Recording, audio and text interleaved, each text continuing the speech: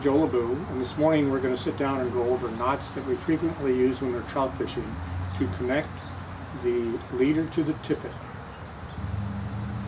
We're going to tie a double uni knot, and we're going to use that to tie the leader, which is in my left hand, and the brown material to the tippet material, which is in the orange material.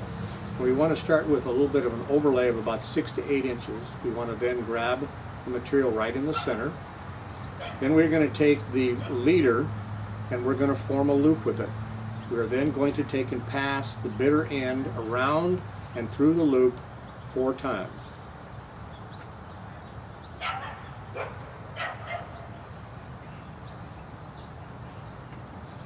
We would then cinch this up very loosely. We would reverse, holding it.